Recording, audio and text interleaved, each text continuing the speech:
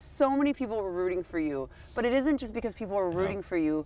You deserve this job, and this is a big job. Are you so excited? I really am, Belinda. I mean, I've worked here for a long time, and it's a great place. I love the research. I love creating beautiful gardens for people. I love getting more people interested in horticulture, kids coming here and learning about how plants are important to their lives. Everything about the Arboretum is exciting and interesting to me. Being the director is just like my dream job that I've just very, very happy.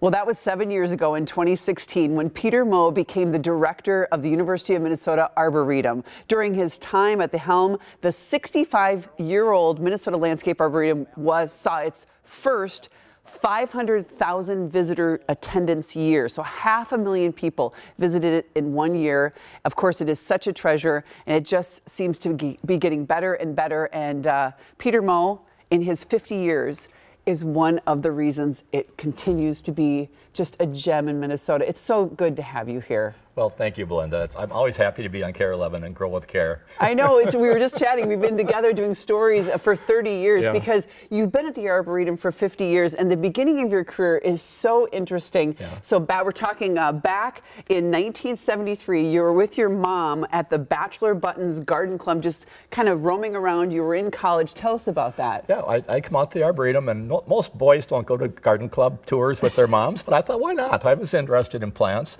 and I saw a crew weeding the daylily beds. And I walked up to the supervisor and said, do you ever have any job openings? And he said to me, well, you know, somebody's quitting today. Can you start tomorrow morning?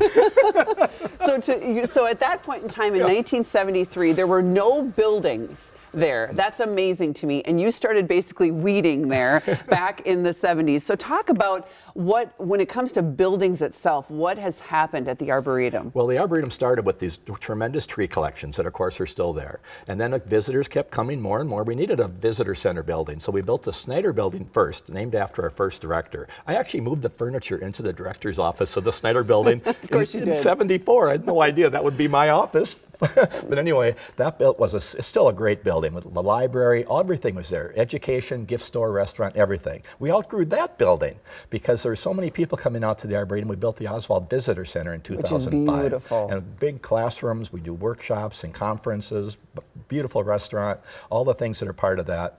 And at the same time we were doing these visitor facilities, we built a children's learning center building with so many school kids coming out. And it's so important for kids to learn how important plants are to their lives. Yes.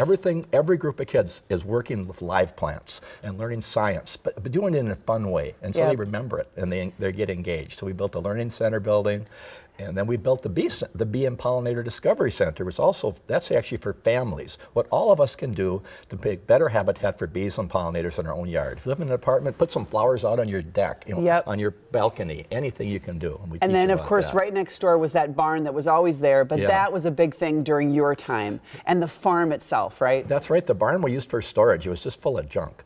And we had talked for years about, we're part of CFAN, so College of Food, Agricultural, Natural Resource Sciences, but we were never talking about field crops or food beyond fruit and vegetables. It's always been our thing. And so we said, let's work with the whole college at the university and show people how the university is developing healthy food, growing more food on the same amount of land, so we're not plowing up prairies and cutting forests, and making it all interpreted to people how their food is grown. People are separated from agriculture. Well, this is an agricultural state, so it's really important to show them that, and that's what you can learn at the farm, which is, of course, where the barn and the bee center is. Just amazing. And then to get around this beautiful place, there are so many gorgeous roads and a brand new bike trail that was in your time as well, that was really important to you. That's right, because we want everybody to come to the Arboretum, and it's ideally if you live close enough on your bike or on foot, that we don't need to make as many parking spaces, and the whole Arboretum is accessible. We have a 3-mile walk that's all 5% slopes or less. Wheelchairs, strollers, senior citizens, any of us sprain our ankle, it's accessible to everyone. And the 3-mile walk connects all the beautiful gardens around the Arboretum. And then now you can actually ride your bike there, which is a big deal. And of course, there's also going to be a different 2 entrances, which really matters as well, because there's so many people coming out.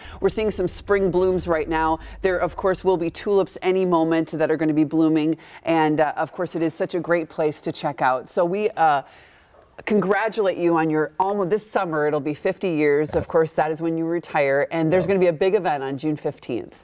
That's right.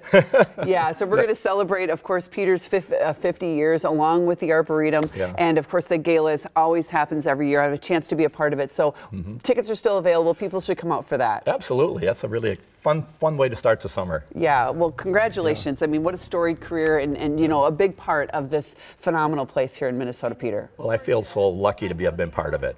Everybody's looking for new trees. We have dozens of different types of trees and all the different plants, and every week something new blooming. That's so Arboretum true. is a great place year-round. Yeah, to check it out. Everything is all, you can see, of course, everything is labeled, so you can check it out and learn. And again, at the summer, there's going to be, or this weekend and beyond, there's a lot of things going on. The Parade of Blooms, and the gala is on June 15th. It's a Thursday night. We have a great time. We're going to have it at the farm this year again, and we'd love to see you there. So you can get tickets on KARE11.com and find out more about the Arboretum at that place as well. We have a link there with all the details.